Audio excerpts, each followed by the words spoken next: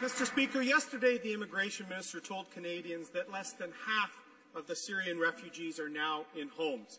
In December, he told the House that we should look to the private sector for solutions for the Liberals' lack of planning to meet their election quotas. For us, Mr. Speaker, these are people, not numbers or photo ops. When will the minister come clean and admit the Liberals didn't have a plan in December and they don't have a plan now? How long will he continue to treat refugees as numbers rather than people? The Honourable Minister of Immigration.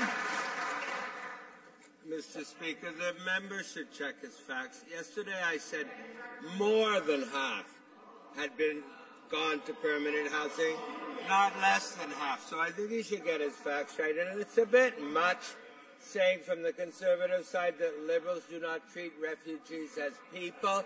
I am the Minister of Immigration and Refugees, thanks to our Prime Minister's concern, and we are committed to bring 25,000 people who are refugees to live and thrive in this country by the end of the month. The Richmond Arthabaska.